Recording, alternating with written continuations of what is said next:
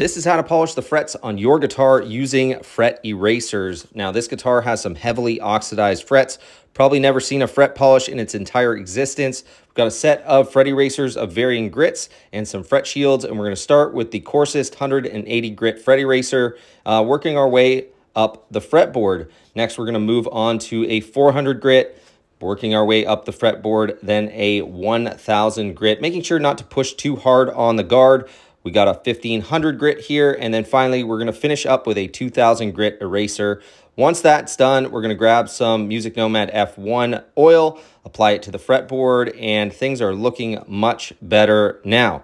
Then we're going to finish the job with a set of 11 to 56 D'Addario strings in C standard tuning. As you've probably noticed, this is a 9-string guitar, so the first, second, and third strings will be paired in unison. Then we finish it off with some fast fret. This thing is looking great, playing awesome. Can't wait to show you how it sounds.